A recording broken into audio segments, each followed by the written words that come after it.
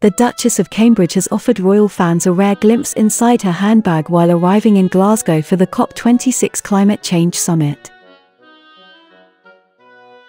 Catherine was pictured commuting alongside the Duke of Cambridge at Glasgow Central Station as the pair arrived in the Scottish city for the conference. In a picture shared on the Network Rail Twitter page, a casually dressed Kate can be seen carrying a stylish black handbag with the contents inside slightly visible.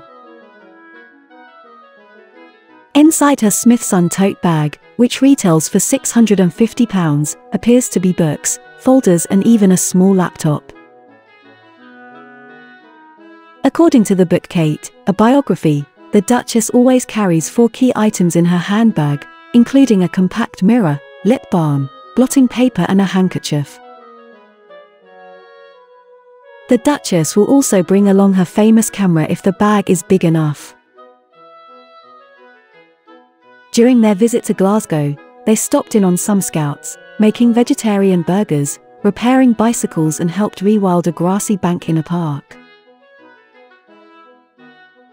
Eddie O'Rourke, who supports scout groups in Glasgow and Lanarkshire as district commissioner, described the royal couple as a real inspiration. The pair later entertained world leaders and dignitaries at a royal reception on the first night of the climate conference. The couple attended alongside Prince Charles and Camilla, Duchess of Cornwall, to represent the Queen, who stayed back in Windsor on bed rest.